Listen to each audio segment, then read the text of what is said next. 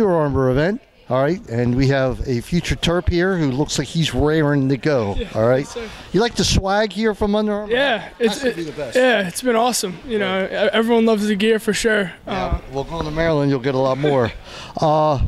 Brett, a lot talked about you on the websites. I've read about you a lot, seen some of your films on Lax Power and on TerpTalk.com as well.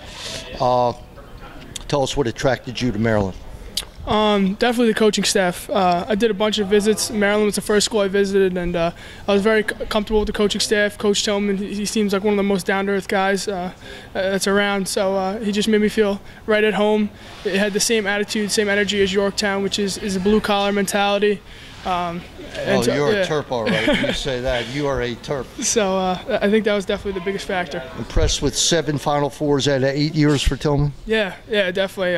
The numbers speak for itself, but he's much more than a numbers guy. You know, the way he interacts with his players, the way he interacts when he's recruiting kids. He really wants to get to know them and their families, and that really says a lot about him. So. And Terp Talk is brought to you by Viner Forgates Consulting. Call Viner Forgates for all of your IT needs. In the D.C. Baltimore area, you could reach us at 301-251-2900 or on the web at www.vinerforgates.com. Where else did you look at? All around Rutgers, Albany, Towson, Notre Dame, Virginia.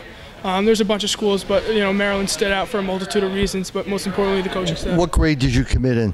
Going into my sophomore year, this summer going into my sophomore year. Okay, wow, it's so early. But now you get to play for, in my opinion, one of the most up-and-coming coaches in the country. Not just Coach Tillman, he's already there, but Jesse Bernhardt. Tell us your impressions of Jesse. Definitely. I had experience with Coach Bernhardt early when he was at Rutgers. He recruited me at Rutgers, and then when I found out he got the defensive job at Maryland, it was kind of just amazing. Did that seal the deal? Yeah, I mean, you were already committed. Yeah. Coach Conner recruited me at first, and another phenomenal coach. Great man, great coach. But Coach Bernhardt, I'm just excited to play for him, and I'm looking forward to it. Do you understand the importance of lacrosse at Maryland? Yeah. More so than almost, except for Hopkins probably, more so than any other school. Lacrosse, is right there, and you'll see it's talked about forever. You're in the public eye, and you're aware of all that. Yeah, I'm sure it can't compare, but I grew up in Yorktown, and it's a really big lacrosse community. It goes back, generations of lacrosse families. I grew up with a stick in my hand, and I understand the importance of lacrosse, and that was also a big factor. I grew up in a community like Yorktown, where it was all about lacrosse, and I had the same energy and same vibe when I visited the University of Maryland. Wayne, 74 ground balls last year. Is that all? Jesse Bernhardt, to me, was one of the greatest ground ball guys I've ever seen. Right. I don't think he ever had 74 in a year. All right? That's unbelievable. Thank you. Anyway, I know you'll be a welcome addition. Welcome to College Park. Thank you. Appreciate it. All right, my friend. Thank you. Brett Makar.